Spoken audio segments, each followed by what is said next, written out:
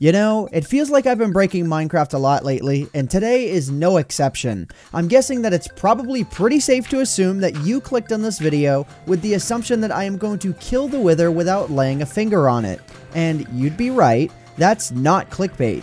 In this video, I am going to kill the Wither in survival Minecraft without directly hitting it with a sword, bow, potions, TNT, or anything of the like.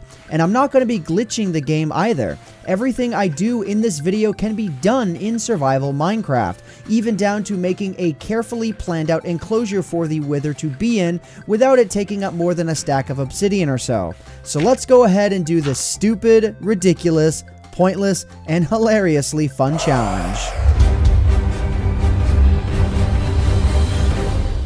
Alright, so how am I going to kill the Wither?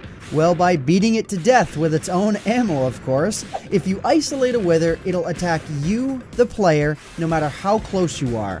My plan is to exploit this to its fullest extent. Let me give you a rundown. On my character, I am wearing Protection 4, Unbreaking 3, Thorns 3, Mending armor. The initial point of mending was to use XP bottles to repair my armor, as was needed with every single practice run, except for this run. Yep, I didn't need mending or a single XP bottle. I'm also packing 2 shields, to which I only needed 1 of them, some golden apples, to which I didn't need any of them, and some golden carrots and regen potions, which I did wind up needing.